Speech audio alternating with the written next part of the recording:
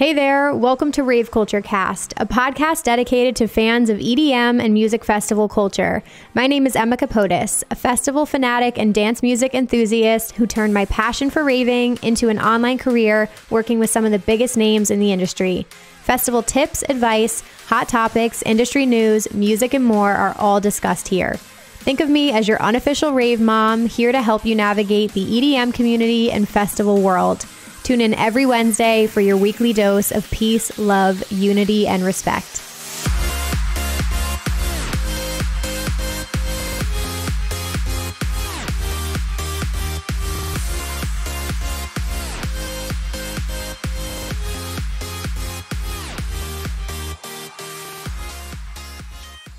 Hey guys, welcome back to Rave Culture Cast, your weekly guide to the EDM community, music festivals, and more. I'm your host, Emma Capotis. Happy Wednesday, fam. I hope we're all doing well out there. I want to dive straight into today's episode because we have a lot in store for you, and this is a super important topic that came up for a couple reasons that I'll dive into in a second, but I just wanted to say thank you guys so much for being here. It's been an amazing journey so far, and I've, really been working hard in these last few episodes. So I hope you guys are enjoying the different topics and guests and everything, but I am always looking for your feedback. So you can connect with us at Rave Culture Cast on all of the socials. We have an amazing Facebook group community and Discord as well. All the links will be down below. But let's dive into today's episode. So I am welcoming back Rachel Clark from DanceSafe, who was on, I believe it was about a year ago, which I'm going to call part one of this series. We talked about safety around substance use, because DanceSafe is a nonprofit organization that is helping with harm reduction in the live events space. And Rachel Clark does all of their social media, amongst many other things. She's been involved with the company for many years now, and is an incredible resource. So you're going to get a ton of value out of today's episode. I do want to give a quick trigger warning because we are going to talk about subjects around substance use and safety and music festivals. So if any of these situations are triggering to you, I just wanted to let you know because we are going to be talking about some serious subjects here. So this all came about from an experience I had at Electric Forest, which I shared on the podcast in my review, and it was also featured in my vlogs. So if you guys didn't see any of that information, just to fill you in really quickly, essentially the last day of Electric Forest, during the second to last set, my group did witness a medical emergency. At the time, we obviously weren't sure exactly what had happened, but after the event, we had witnessed two people become unconscious in front of us who collapsed on the floor at the AAA stage. It was obviously a very traumatizing experience for all of us to witness. I was able to get the people medical attention, and they were carted away, and we later found out that everybody survived and was okay, which was obviously extremely, I don't even know the words to say. It just was like, I just cried because I was just so happy that everybody in the situation was okay and we were able to get them the help that they needed. But after the fact, DanceSafe was contacted by the person involved in the situation. So they got kind of like the inside scoop as to what had happened. We don't have, the exact full story, but they did recount in their eyes what happened in that situation. So Rachel's going to be shedding a little bit of light on that Electric Forest situation. And then we're just going to be speaking about what to do in these situations, either for yourself, for your friends, for strangers. Like, how do you handle somebody becoming unconscious? And again, it's not just from substance use, but from dehydration or anything else. She's going to be giving really valuable information on test kits, what to do if you think substances you have are contaminated, and just in general, like how to respond to a medical emergency if you need to assist in some instance, and what to not make assumptions about as well, which I think is really important because it's not fair to just assume that obviously somebody might be unconscious or not breathing because of substance use. So she's going to talk a lot about how to actually assess the situation, what to do after the fact, how to recover from something like that. So again, we're going through a lot. I just wanted to preface all of this because we jump right into the conversation. I didn't even really do an intro to Rachel at all. We literally just started talking about it. So we're going to hop like right in the middle of a conversation. But again, highly recommend going out to check out my previous episode about safety around substance use, because in that one we talk a lot more about substances, test kits, all that kind of stuff. I will have tons of links of resources below from DanceSafe. Please give them a follow. It's super important to be knowledgeable about harm reduction in this space. So that is kind of everything we're going to cover. Really quickly, I just wanted to share a message from some of our sponsors. Also talking about harm reduction in this space, you guys, I want you to protect your hearing. You need to wear earplugs at music festivals. I know it's like a hot topic, but there are high fidelity earplugs that you can use, which preserves the quality of the sound. So you're not blocking out the sound of the music. We're not here to ruin your experience, but you don't want to get long-term damage or something like tinnitus, which is the ringing in your ear that you can get that can have permanent effects. So Zound is the company I've been using for years. They make an amazing high quality, high fidelity earplug. They're silicone, they fit right in your ear. So they fit all different size ears. And they're absolutely amazing. The quality is so good, and it just protects from the dangerous levels of decibels from the speakers. It doesn't matter if you're in the front or in the back. I highly encourage wearing them to festivals, to shows, whatever it may be. I always carry the little like canister. It's attached to my hydration pack, and then I have one attached to my snack pack because I just don't want to forget them for events. So they just permanently stay on there. So they're always on me. But my discount code is Emma K. That will save you 10% off at Zound. Again, Emma K for 10% off at Zound. Go pick up a pair of earplugs, you guys. You will not regret it. All right, let's dive into our festival fact of the week. So this week, I just wanted to highlight what the Rave Act is because we do mention this a couple times in the episode. And if you're not familiar, you might just be a little bit confused. But the Rave Act makes it easier for prosecutors to fine and imprison business owners, property owners, and rave promoters, not for their own wrongdoing, but for failing to prevent drug-related offenses committed by customers, employees, tenants, or other persons on their property. So I believe this was first proposed. The electronic music community organized sustained opposition to the bill, and then it died in Congress. And then in April 2003, the Rave Act, renamed the Illicit Drug Anti-Proliferation Act of 2003, snuck through Congress as an attachment to the Amber Alert bill. While the official name has changed, it's still the same old Rave Act with the same original problems. And this is from the ACLU.org. So essentially what's wrong with the Rave Act is that it basically makes event promoters and anybody who's organizing raves not want to have any harm reduction companies on site at festivals because they think that that's like promoting drug use at their events. So they kind of just shy away from even having them or mentioning them because they don't want to get in trouble for basically like promoting any type of substance use, even though harm reduction companies are saving lives, because these things are going to be done at these events all the time anyway. So there's just like a lot of issues around the Rave Act, but that's why in America, you won't see like a lot of harm reductionists on site as much as you would see in like Europe. So that's what the Rave Act is. We are going to talk about that a little bit today just because we are talking about harm reduction on site at events and what you can do in case of emergencies. So that is our fact of the week. With that being said, this intro was very long today, but I want to dive in because Rachel Clark from DanceSafe has a ton of helpful information, you guys. A lot going on in this video. It's super random. She's in London, so I'm glad that she could even take this call. But she's also has like 2 ferrets with her. This is the first ferret that we have on the podcast making an appearance on the podcast, but they're super cute. So if you see like a lot of edits and things like that, the ferrets were going wild. So just had to throw that out there. It's super random, but yeah, you guys will know what I mean. Highly recommend watching the YouTube video for this episode. With all that being said, thank you, Rachel, for being on here, and please join me in welcoming her to the podcast today. Hi. Hi.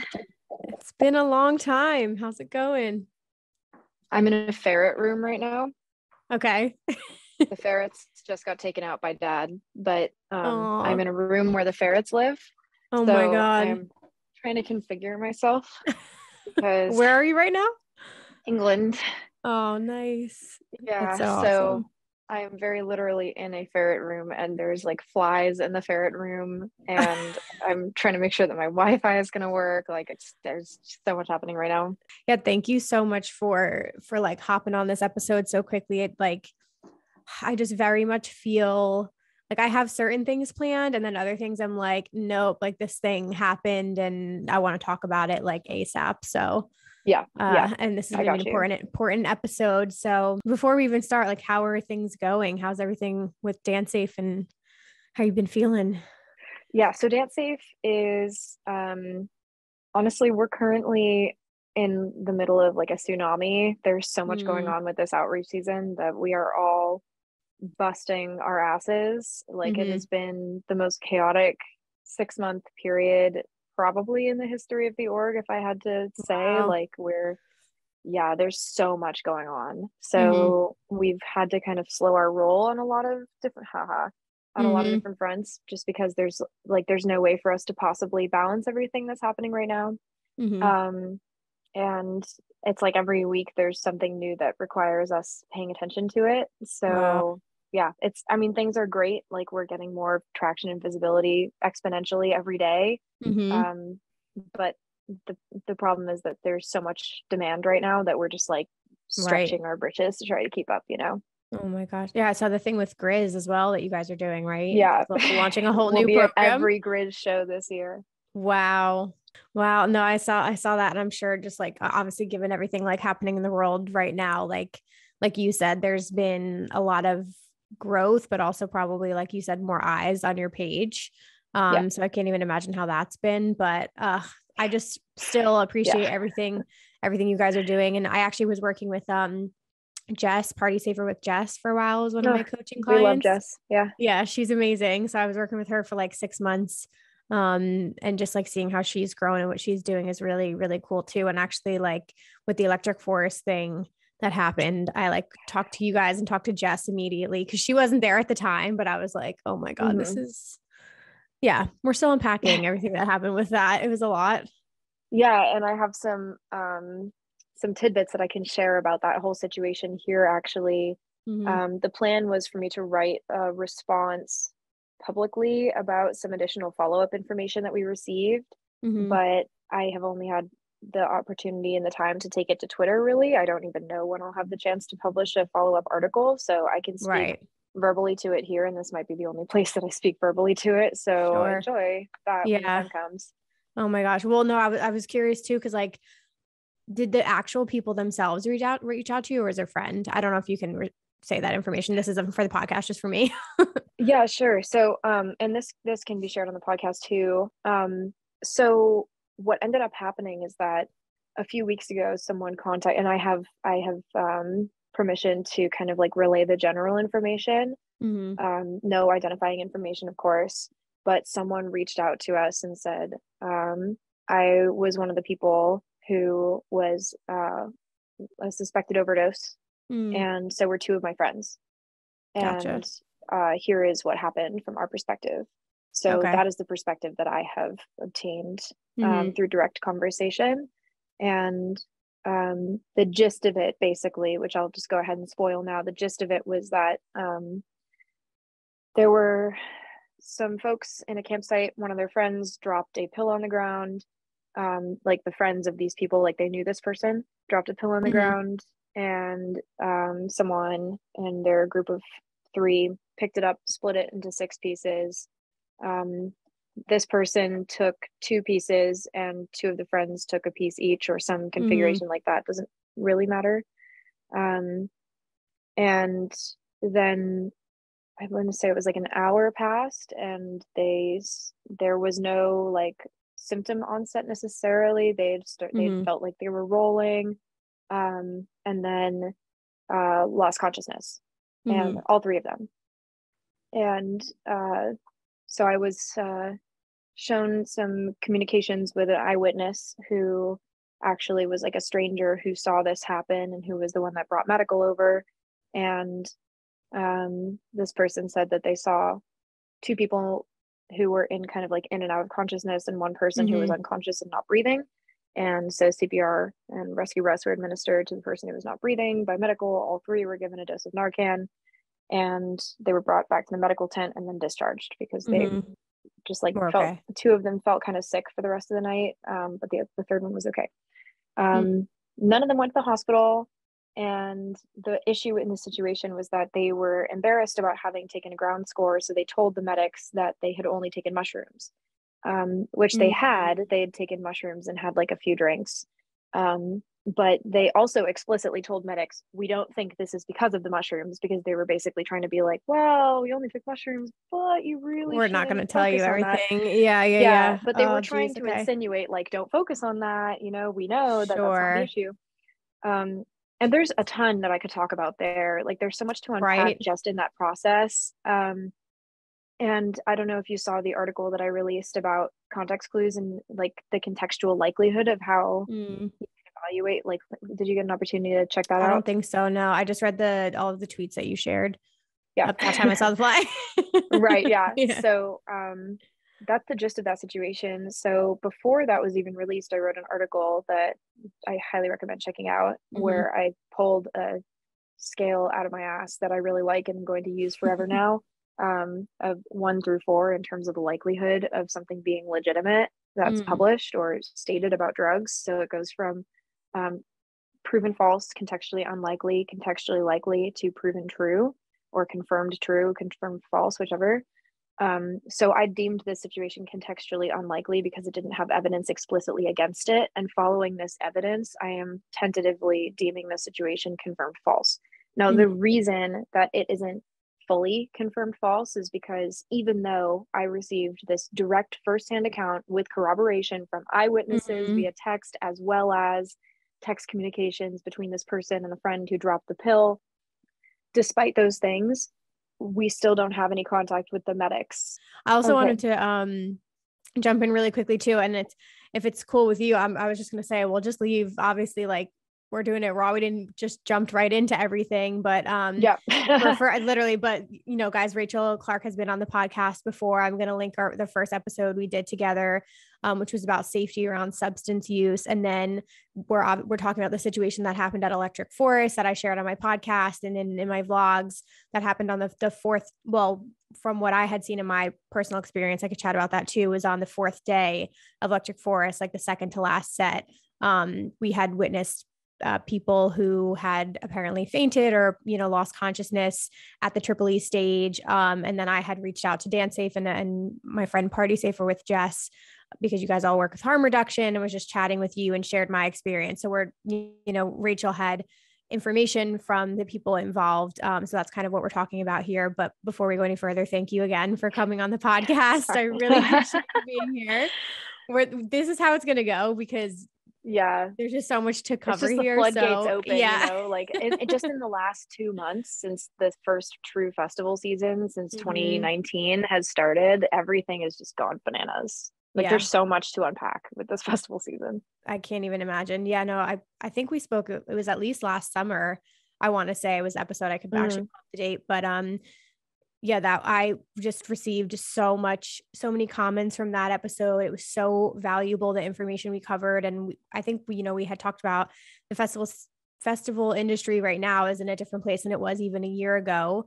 There's different. still, still the excitement there, people going really hard back at events. And I've talked a little bit about burnout with events too on a recent episode, but so back to the Electric Forest story, we kind of wanted to dive in there because that's the reason we had connected and decided to do this episode too, was because of this situation. And we're going to cover super quickly. Let me just throw this out there, you guys. So we're going to talk a little bit about safety at events, what resources to look for on site. We're going to chat test kits, identifying and reporting contaminated drugs. And then I definitely want to talk a lot more about handling medical emergencies, and much more. So anyway, now that's kind of like our intro mid podcast, back to the Electric Forest story. So after so you did not hear from any medics. DanceSafe didn't speak to anybody, right? From that situation. Right. Okay. Right. So, here is, because this is the question that I've been getting asked, like, I swear, man, working in this industry, something like this happens and I wake up the next morning and I have like 150 messages on my personal platforms from everyone who's ever drawn breath being like, is this true? And understandably so. So as just like a point of reflection, how I view this situation, having the information that I was provided by this person who was a firsthand witness, is as follows. Number one, if someone took a pill off the ground, ate it, and then had like an hour where they felt like they were rolling, the likelihood of there being fentanyl in that pill is extraordinarily low. Mm-hmm. Um, if you, I mean, like it is I guess, I don't know, the pharmacokinetics of taking a drug orally like fentanyl are not something that I have off the top of my head that I can just Mm-hmm. say. Um, but I would find it to be extremely unlikely that it would take longer than like maybe 30 minutes for Mm-hmm. something like that ingested in that way to kick in. Exceptions to this, because there are always exceptions, include if you're a slow metabolizer, if you have other drugs in your system that change your metabolic rate, if you have a really, really full stomach, but Mm-hmm. or if you are taking a drug that is administered, co-administered, so administered alongside another drug that would interrupt its metabolic breakdown. So, for instance, if you take two drugs that are both broken down by the same enzyme and one of them Mm-hmm. takes priority in that breakdown over another, then that could delay the onset of the second drug. Okay. So, an interesting example of this is 1,4-B, otherwise known as B or BD, which is a prodrug of GHB. So, it gets Mm-hmm. converted into GHB in the body. 1,4-B and alcohol tend to have a more complicated interaction than other kinds of G and alcohol, because 1,4-B will get broken down in a different, I forget which gets Mm-hmm. broken down first actually. It might be 1,4-B gets broken down first and then alcohol gets broken down. So you suddenly feel the effects of both of them concurrently Mm-hmm. after some time has passed. Wow. Um, so that's just like one example of how it's kind of hard to tell. But the fact that someone could be like, I felt like I was rolling, and then shortly thereafter, or like an hour Mm-hmm. thereafter, would suddenly like black out and have no recollection until coming to with EMS standing over them. I don't have an explanation for that. Mm-hmm. Um, there are so many things that could be in a pill like that. There could be an opioid, some sort of synthetic opioid, I Mm-hmm. suppose. I guess it could be that there was some kind of like a novel stimulant that caused cardiac arrest in three people spontaneously, which wouldn't match the symptoms of NOD. Like, Right, I right. have no idea. And neither does anybody else, no matter what they say, Mm-hmm. unless we send this shit to a lab, which we can't. Jeez. So, I have a question on that yeah. really quick too, because even just for other people who like obviously all we're saying all of this to like keep people safe to make sure that the situation, whether they are the person or they witness it, if they Mm-hmm. are breaking a pill into multiple pieces too, could it also be the instance though where like say fentanyl was involved that like it could affect one person Mm-hmm. versus not everybody else? Because also like this was a pill in this instance, but say this was cocaine or something like that. Like I know when Jess came on, I think she talked about like the chocolate chip Yeah. cookie Chocolate chip effect cookie where effect. That's right. you could take bites of the cookie, but unless you take the bite with the chocolate chip in it that has fentanyl in it, you would assume that this was clean. So could Mm-hmm. that also be the instance too where like potentially they could have gotten like a bad piece or a contaminated Yeah. piece? I mean, it is theoretically possible, and it also, there's just so many pieces in this story that don't add up. Mm-hmm. Um, like one of the main ones being that we still have yet to see an actual lab confirmed case of MDMA contaminated with fentanyl. Like it is just not a thing that we're seeing happening. Mm-hmm. There, I think, was one case that was clearly due to accidental cross contamination, because often when it happens in kind of like an anomaly sort of way, like that one time that we saw an Adderall pill that was legitimately contaminated with Mm-hmm. fentanyl, it was a trace quantity. It was barely picked up by the instruments. Mm-hmm. So fentanyl test strips are really, really sensitive. They'll pick up really, really tiny quantities of fentanyl. So even if a pill is cross contaminated, that doesn't necessarily mean that there would be enough fentanyl present Mm-hmm. to cause psychoactive effects. Um, Additionally, this still doesn't change the fact that the symptoms don't really match a fentanyl overdose Mm-hmm. or an opioid overdose in general. There's like confusing language around, oh, a loss of consciousness, oh, someone Mm-hmm. stopped breathing. Like what happened leading up to that is really Right. critical. Right. So, yes, the chocolate chip cookie effect could apply. I would again deem it to be contextually unlikely in the Mm-hmm. situation. One rare exception that I might say, of all the unlikely things that might be or more likely, could be something like, okay, pill contains tramadol, for instance, which is a Mm-hmm. opioid that also has serotonergic properties and has a lot of interactions and is therefore theoretically, I suppose, an illicit tramadol pill could take fentanyl. It could be a mystery bag pill. It could be Yeah. anything. Like, I know. I'm like, you there's don't know. endless You have options no here. idea. Well, I Yeah. mean, I think this is really helpful to talk about. And I know I want to keep us on track because I know there's a couple of things I want to talk about here, but to kind of like Sorry. wrap up. No, just because I want to like, I want to jump around, but I think it's kind of more important since we're already talking about the scenario to talk about the medical emergencies next. But Yes. just to wrap up this scenario, I want to chat really quickly too about the mushrooms, just because if anybody else went to Electric Forest, or even if you were just online and you follow Bunk Police, they had tweeted out that night, which I didn't, I was not signed up for the text at the time, but when we got back to our campsite at the end of the night, one of the people in our campgrounds had mentioned that. So then our group obviously that night went to bed thinking like, oh my God, is this a world we live in where there's like fentanyl laced mushrooms? Because this text message was sent out saying like, do not eat mushrooms if you're at Electric Forest. Like there's these reports. So do you have any thoughts on that scenario? Yes, very much so. Oh God, it's gonna be hard to keep them simple though. So a few main things. Number one, there is a mass confusion around why fentanyl is in the drug market at all. Being more familiar with the reason why fentanyl entered the drug market is really helpful for kind of understanding where it would reasonably show up and the reason for that. So, this trope that dealers are trying to get people more addicted is when they're adding fentanyl to cocaine, which as of right now, the most contextually likely explanation remains accidental cross-contamination. There are more conspiracy theories out there about that they don't have substantial proof either way. People have a reason to mistrust the United States government around drugs. It is not unfounded, but we have to be mindful of being neutral in our observation to ensure that we're directing our energy to the right place. Because if we go on down this rabbit hole of like, oh, the government is trying to kill people that use psychedelics now, then it's like, okay, is it theoretically possible? Sure, it's theoretically possible. Is it the thing that we should be focusing on? I really don't think so. That's kind of like where I'm at with this. So fentanyl ends up in the drug supply. Usually we think because of cross-contamination, packaging on the same surfaces, using the same tools, etc.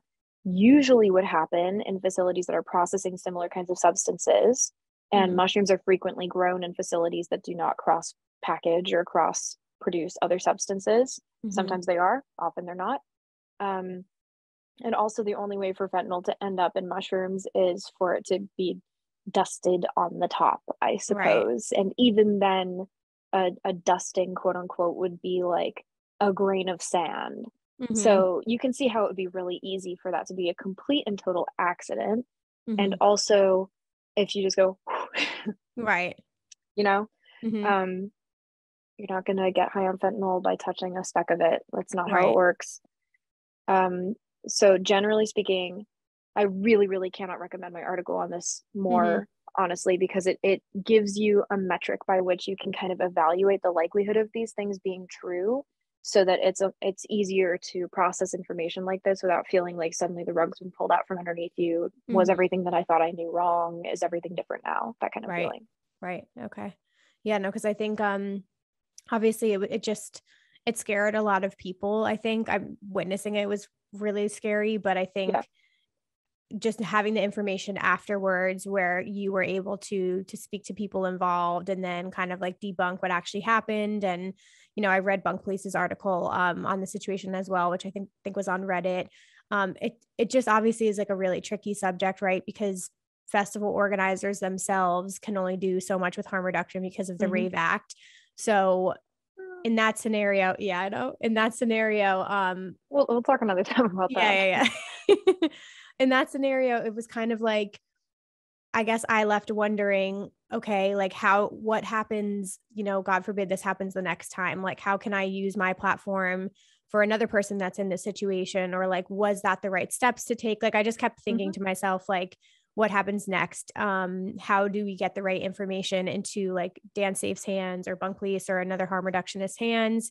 How do we find out what actually happened? How do we prevent this from happening in the future? And then, you know, what can organizers or like staff on site also learn from these scenarios too? So I think that's kind of where this like how to handle medical emergencies situation arose.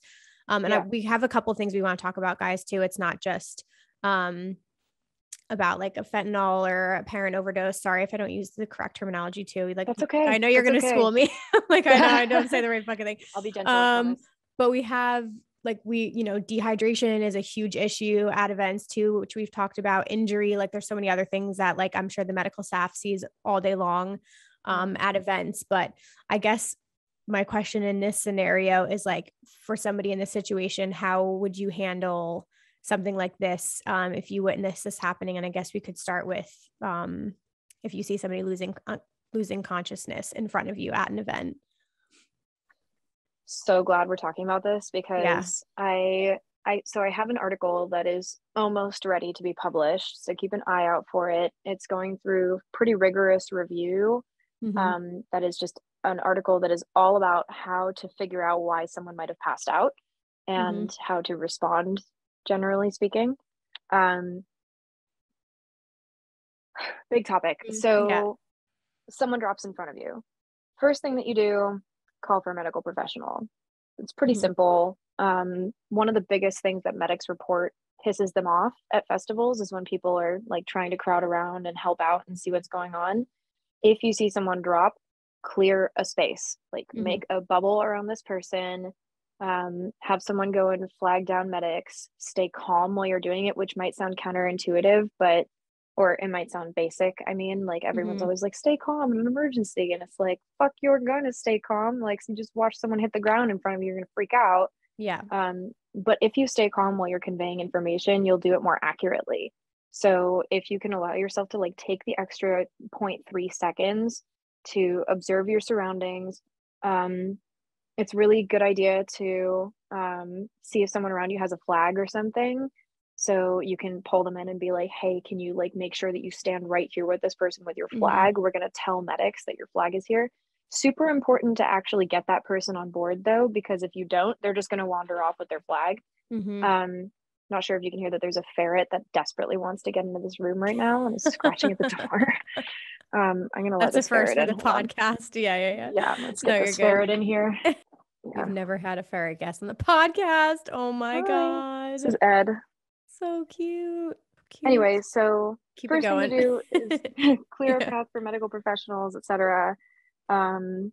If you feel comfortable doing so, the first thing to do is take note of what you witnessed first and foremost. So for instance, did this person suddenly drop to the ground?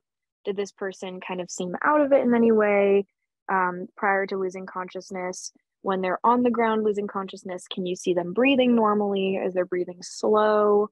Are they not breathing? Is this person making vomiting sounds, or have they vomited nearby or on themselves? As many observations as you can keep note of to pass on to the medics will be incredibly helpful for a differential diagnosis. So for instance, if someone loses consciousness fairly quickly, or is like, I don't feel very well, guys, like, oh, I feel kind of like sick and my heart's racing and like I'm like nauseous or whatever else, that neither of those things matches symptoms of an opioid overdose.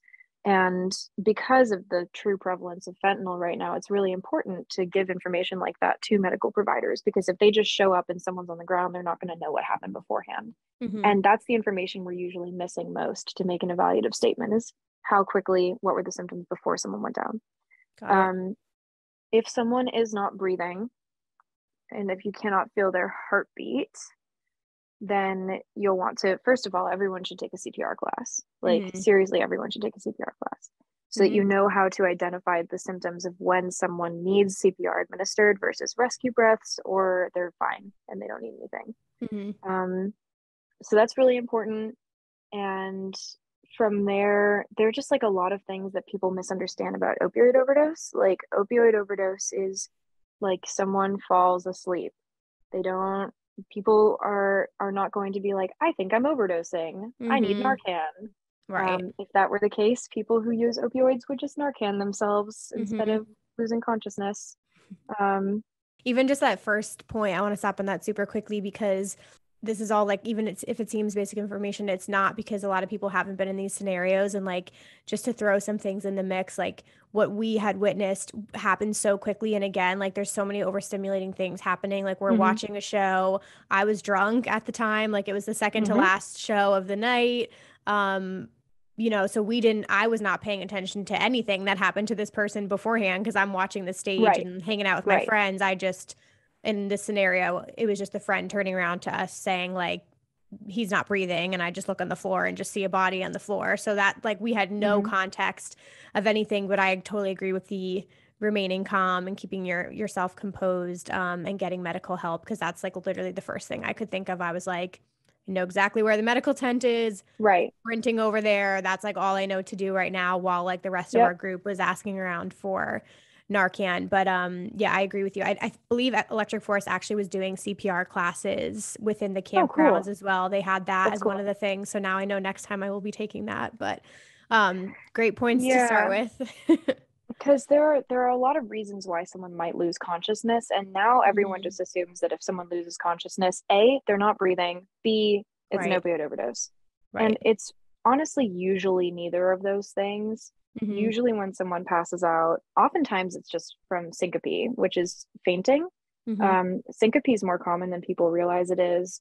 Sometimes I mean I get vasovagal syncope, which is actually like a recurrent condition where sometimes Hmm. I'll wake up in the middle of the night feeling like I'm gonna die. Like it's like the worst panic attack ever, and you break out into cold sweats and you have really fast heart rate. Like panic attacks feel like you are dying. Hmm. And very, very often, because everyone is reading news articles about so-called injection attacks and people blowing powder into people's faces and Hmm. other stuff pertaining to fentanyl, we get tons of people tagging us in, dance safe, dance safe, I was dosed, help me figure out what I was dosed with, here's what happened.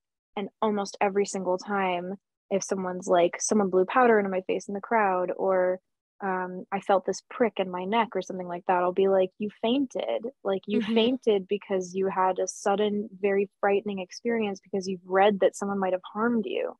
Right. And it's hard to say that without being really Hmm. invalidating of that person's experience, but it's like it's understandable that you would faint Sure. from fear. Right. Right. um so if someone suddenly loses consciousness, that is not consistent with opioid overdose. Yeah. If just because you give someone Narcan and they wake up afterwards, it does not mean that they overdosed on an opioid.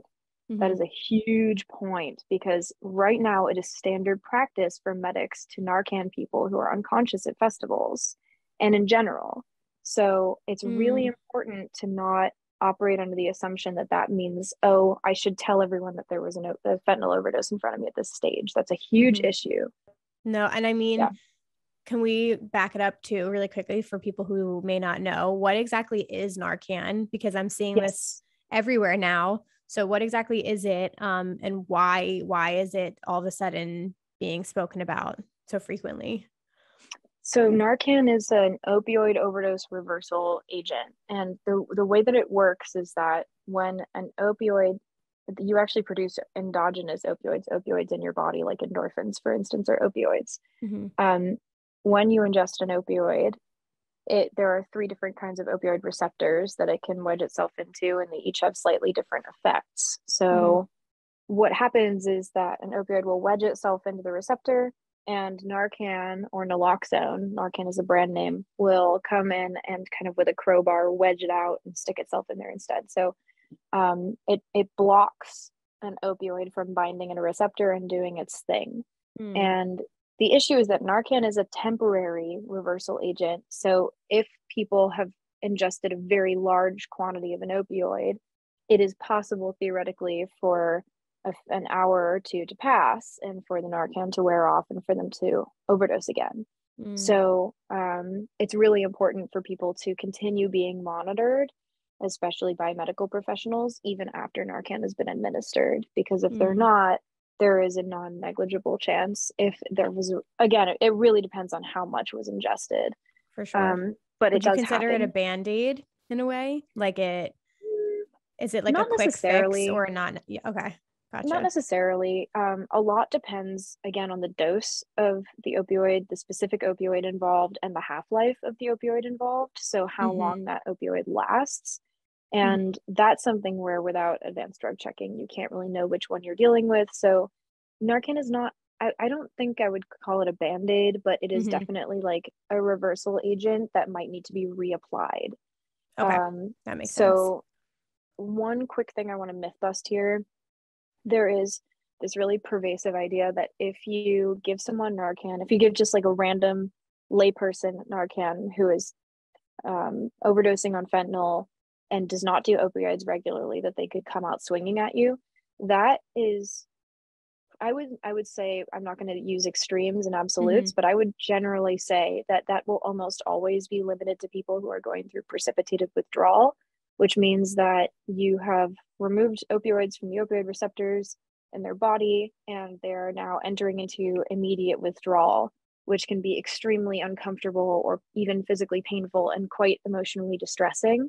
Mm. But that only happens if someone is physically dependent on opioids Right. already. Right. um And if in this case, we yeah, wouldn't know that, but for right, who we would assume would be at the events and things like that in this kind of scenario, it would be yeah, more likely that they'd be able to administer that, and then like in this scenario that it could be saving somebody's life.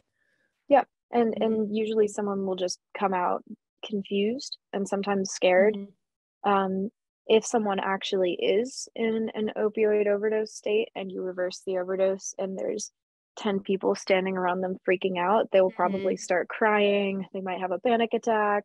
They'll Right. be like, I don't remember what happened. I don't know what happened. What happened? So there are ways to approach people when they come out of a state of really just any state of being unconscious, from unconscious to conscious again, Mm-hmm. um, to explain very calmly and gently, like, hey, here's where you are. Mm-hmm. Here's what day it is. Here's what just happened. Here's the people that are around you right now. Mm-hmm. Um, I gave you Narcan. I don't know if you overdosed, but I gave it to you just to be safe. But usually, I would recommend not saying that unless you know that someone was in an opioid overdose, because Okay. otherwise Yep. that might freak them out and then they'll tell Right. everyone under the sun. Yeah. You want to just be like, hey, you lost consciousness. The medics are here. We're not really sure what happened, but you're safe. We're figuring it out. Perfect. Okay. I have a couple more questions about this because I kind of want to, like, this is probably going to be the whole episode itself, but this is like such an important lesson. And Rachel, I'm going to have you back and back for multiple parts. Yeah, we can Well, do we'll it. come Don't back because worry. there's so much to do. But no, I think There it's is. also important because another thing I want to stress to people listening who really want to learn about this and be able to help in these scenarios. So for somebody, would you recommend people carry Narcan? Because I also want to be clear Mm. here, like your point about getting medical help. I also want to be clear here that you still want to seek help here. I don't want everybody going around Mm-hmm. thinking that they'll be able to just like administer Narcan themselves and give chest compressions and like don't even need to go get medical attention, unless you happen to be like a nurse or something like that in the crowd, which I actually know somebody who was. But do you recommend that people carry Narcan? And again, like how would the average person like handle a situation like this? Um, I do recommend that people carry Narcan. The first time that Mm-hmm. you use Narcan in the wild will change your life permanently. I Mm-hmm. think it's really important to note that if you're going to carry Narcan, carry it everywhere, not just at festivals, Mm-hmm. because festivals represent an extremely privileged subset of people who use drugs, who are significantly less likely to come across fentanyl in their environments and Mm-hmm. festivals, than people who are actively using opioid like substances on a daily basis elsewhere, Mm-hmm. or just other drugs that are more prone. Like, for instance, the benzo market, we were seeing more fentanyl in it a little while ago. I haven't really been seeing much for a bit. The Mm-hmm. cocaine market is where we're really concerned right now. But the opioid market is like, right now, generally, people who use opioids on a regular basis are aware that their supply contains usually primarily or even exclusively fentanyl. Mm-hmm. Um, so yes, carry Narcan, keep it in a cool, dry place.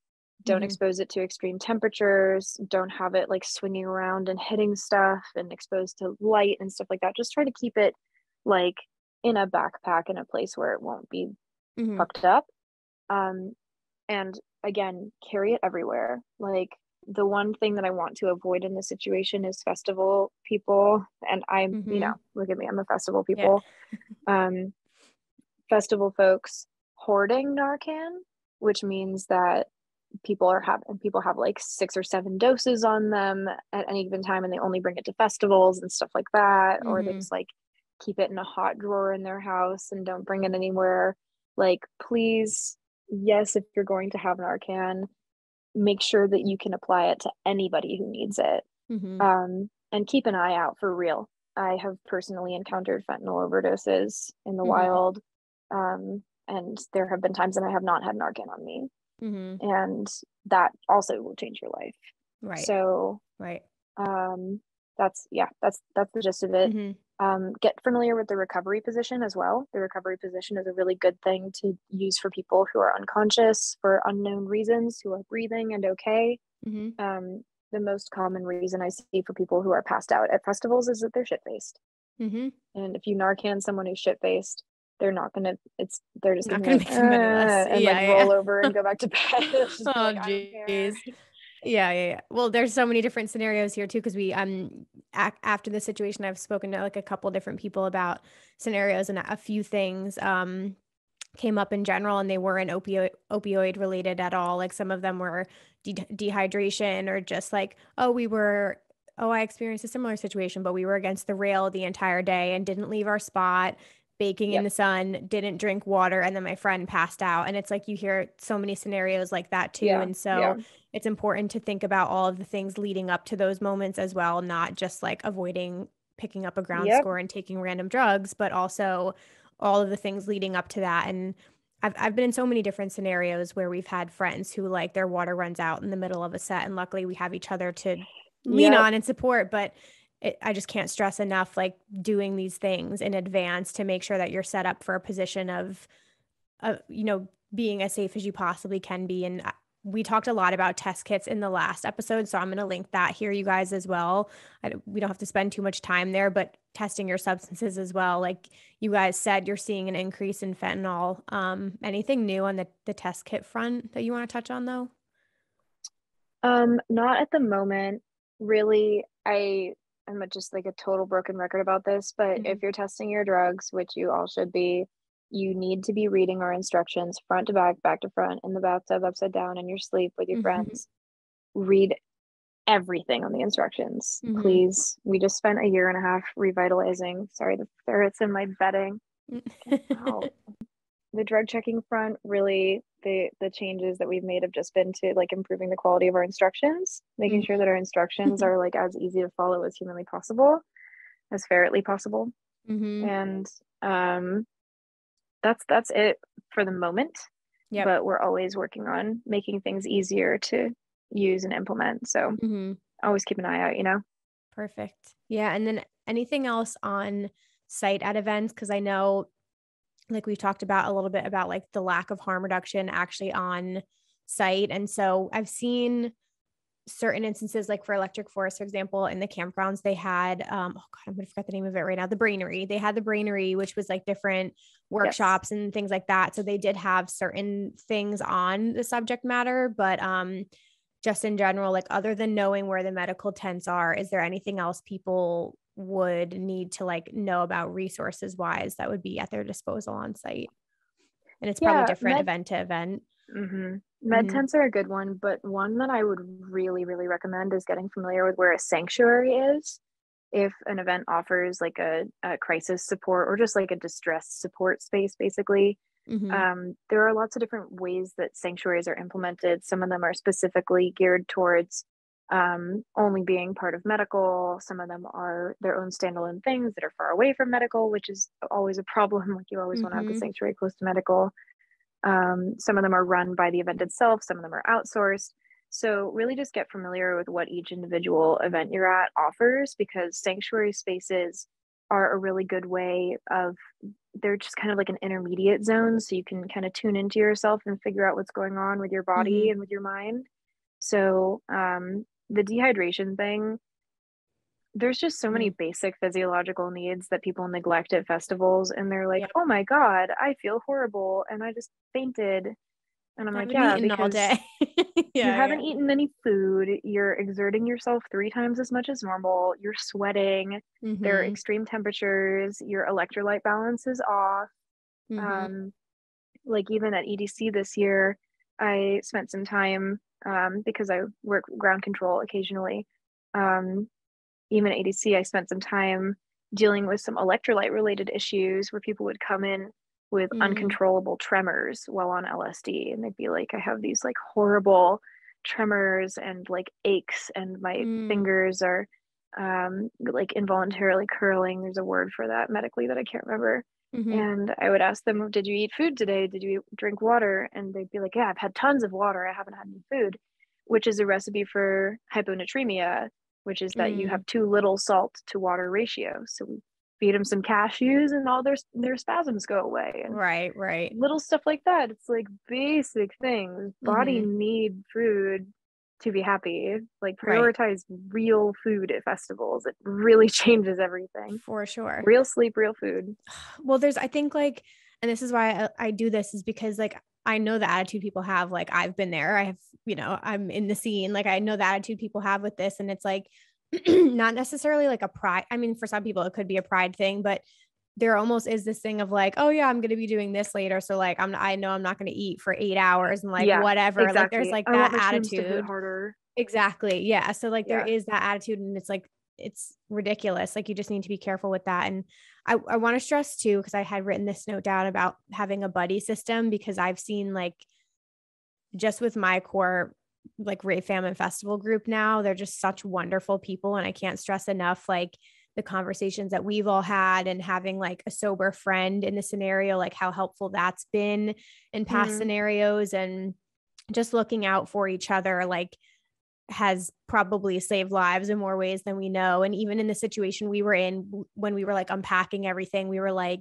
honestly, as traumatizing as it was, thank God it was our group that witnessed that because we have so yeah. many years of experience and we knew exactly what to do. But like, say it had been somebody else who was also fucked up or something and they wasted time or like they panicked or something like that. We were like, maybe we were supposed to be there at that time to help these people. But I just can't stress enough also like having other people who are aware of like your plans for the night, family and friends knowing where you are, like having your phone charged again, like knowing where help is throughout the event, but not being embarrassed or ashamed to like tell people if you're experiencing something that Yeah. doesn't feel right, like being vocal about that too is extremely important.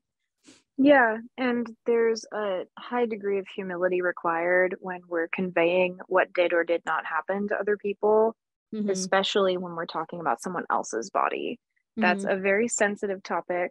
Yeah, having the humility to be like, I can't say for sure what happened. Here's what I witnessed.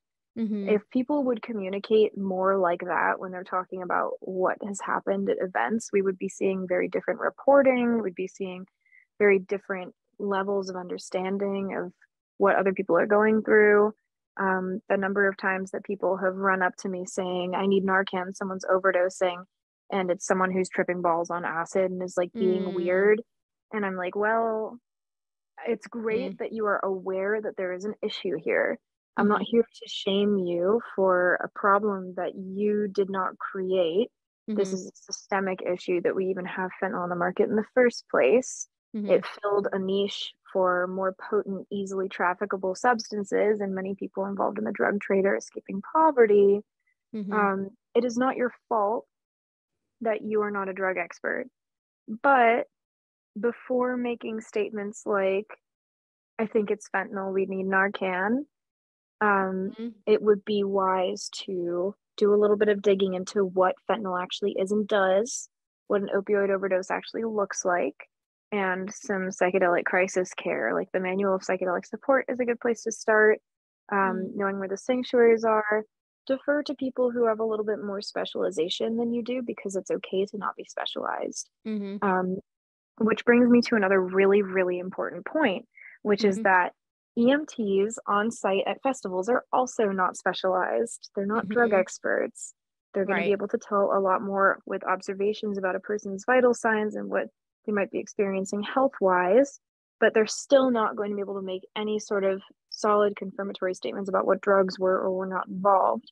Mm-hmm. So beware of any EMT or paramedic that says, oh, this drug was responsible. They don't Mm, have the required equipment to say that. They can. right. They can make suggestions and say, I'm not sure, but it looks to me like this might be possible. That's fine. Mm-hmm. But do not take that and run with it. That's why DanceSafe has to do so many debunking articles, is Mm-hmm. because people hear medics be like, oh, well, we think it was this. And someone's like, medics said it was this. Right. And it's like, okay, what does the It's lab not say? that's not Bible. Yeah, exactly. Yeah, Oh, yeah. jeez. So just be honest about the limitations of what you know. I love it. This is such valuable information. I mean, I learned a ton and it helps even me just like with the wording that I use and like how, like what you sharing, what you witness versus like making claims. Mm-hmm. So this Mm-hmm. has just been like a tremendous amount of information. And thank you again for sharing all this. I want to make sure we covered everything. I know we can dive into so much more, but Yeah. I just hope that people like leave because obviously, you know, we're in the middle of summer festival season, but just there's going to be so many instances in this of this in the future. And it's important for you to think not only about like your own safety, but your friends and the other people you witness. Cause like we said, like we are a community. So being aware of the things that are happening around you too, I talk about a lot of the time. So it's like not having tunnel vision and being observant and noticing behaviors in people and being able to get them help. So I think, I mean, moving forward, I know this is a systemic issue, but I hope that we have more harm reduction available at events. We're in the same place we were a year ago talking about this. It's like, Right. I I don't think much know. has changed on that It's front. But well, yeah, I mean, there have been some improvements. Like it does that's get good. better. Um, being able to collaborate with Grizz is really big. Mm-hmm. Being able to have our stuff present at various let's just say, and I can't say with much detail, but let's just Mm-hmm. say that we have more visibility and more presence than we've been able to have before at many events, Awesome. some of which have never even considered allowing us on site. So Amazing. there is progress. It is agonizingly slow, Mm-hmm. always. Mm-hmm. Um, but definitely one of the biggest things that I could recommend anyone do is get familiar with the many reasons why someone might lose consciousness, be able to differentiate between not awake, not breathing, and no pulse, Mm-hmm. um, which is hard to do even for medical professionals without equipment sometimes, because when you put your finger on someone else's body, you'll sometimes feel your own pulse in your finger, for instance. Mm, If you're in the middle of a crowded area and you're trying to watch the rise and fall of someone's chest, it can be really difficult to tell if they're breathing or not. sure. Um, so just like do your best, call in medical professionals, Mm-hmm. take information as observation only, and you can make kind of guess or check extrapolations to try and respond to someone's needs in the moment. Like if someone has lost consciousness on the ground, you don't have to just stand there with your hands on your hips and be like, oh man, well, I'm observing this right now and not do Mm-hmm. anything action item wise, but like be mindful of the limitations of what you can know. Sure. And I think the last thing too, just to wrap up, is any advice for somebody who witnesses a scenario like this, like just how to deal with that scenario. Cause like I know I've Mm. spoken to people before. I personally am a really big fan of the 4 hours on, hour and a half off thing, where you at a festival or any event kind of plan to give yourself at least 3 or 4 hour and a half long breaks throughout the day, an hour and a Mm, half at the start of the day, an hour and a half in the middle, an hour and a half in the evening, an hour and a half at night.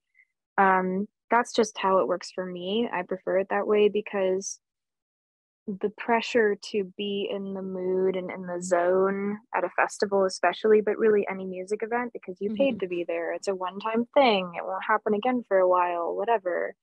Can make it really difficult to engage in basic self-care routines. Mm-hmm. But stepping away from the situation and saying, okay, I'm going to go take like however much time I need to do a cool down, Mm-hmm. Oh, even if, good morning, yeah. even if that means that you fall asleep for the night. I've had that happen a few times where you experience a really intense emotional thing. You witness something intense, go through something intense at a festival, and you're like, well, I just don't really feel like partying or even socializing. And Mm-hmm. you go to bed at 10 p.m., and that's fine. Mm-hmm. Um, really getting settled and that being a possibility for yourself is important. Um, but I always recommend starting with the basic physiological needs checklist. Am I hungry? Am I thirsty? Have I slept? Am I hot or cold? Have I taken a dump recently? Mm-hmm. All of the basic stuff that you would do to check why your baby is crying. Like, you are a baby and you're crying. Right. So rock yourself to sleep for a little bit. Mm-hmm. Um, Wrap yourself up in a blankie and watch people. Don't do anything.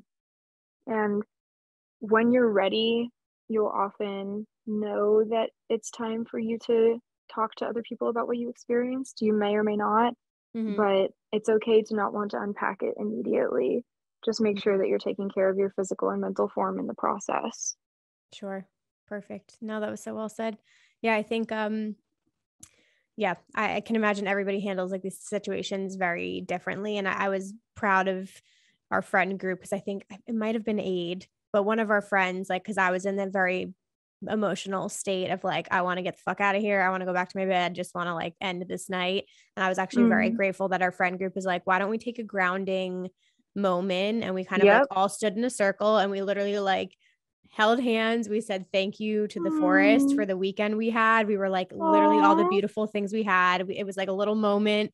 And we were like, why don't we just like sit on our pashminas and like hang out and Yeah. just watch the last set? And I'm actually so grateful we did that because then we were able to like regroup and still like take in everything from Closure. the whole weekend. Yeah. And have like a little goodbye to our one of the best experiences ever. So that was actually Yeah. a really nice grounding moment to have as well, just to like check in with ourselves. But Yeah, uh, dude.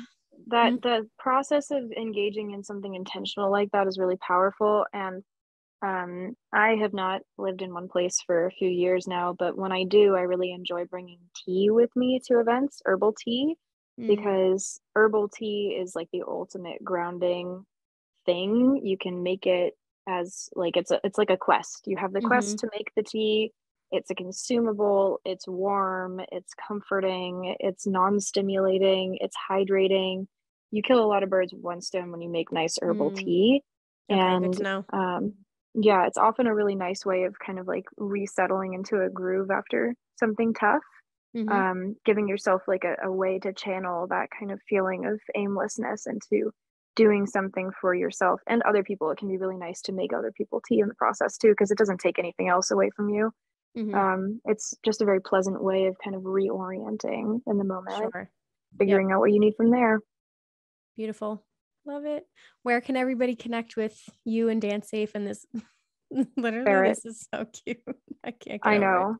You can connect with DanceSafe on any social media platform. We will not respond to your DMs on Reddit. I'm sorry, we don't have the capacity, but you can DM us on Instagram, Twitter, Facebook. You can find us at dancesafe.org. And if you would like to pick up your own drug checking kit, we are the only drug checking kit, nonprofit drug checking kit manufacturer in the entire country, and we are the oldest.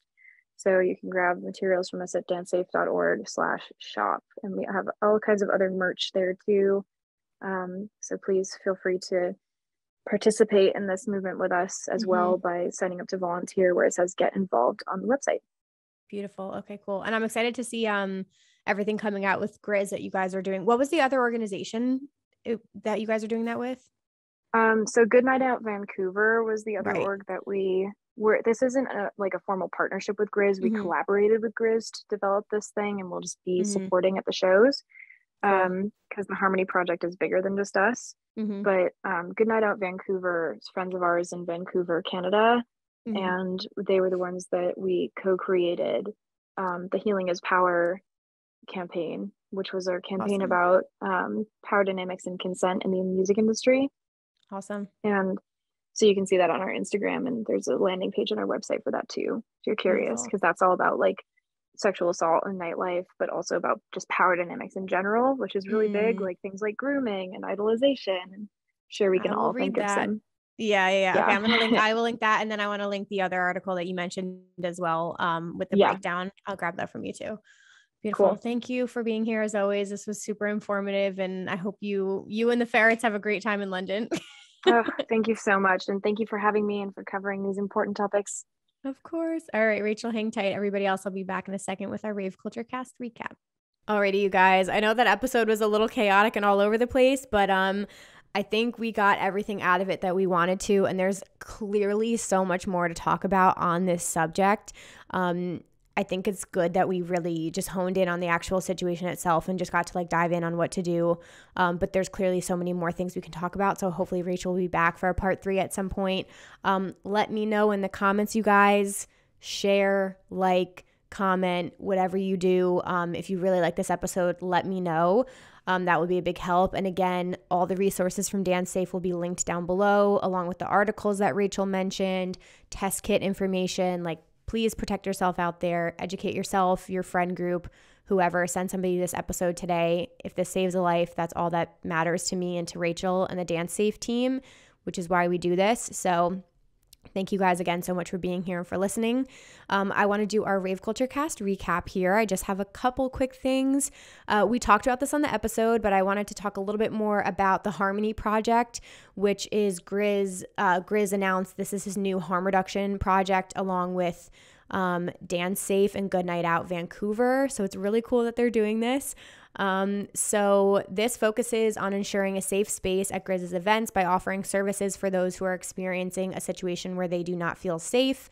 It debuted at Grizzmas this past July, which is really cool, and it's going to be at more of his events moving forward. So he posted in a tweet, "I've been looking for a way to reinforce that Grizz shows are a safe space, that we can all be ourselves, love one another, and maximize the good vibes, all while respecting each other's boundaries.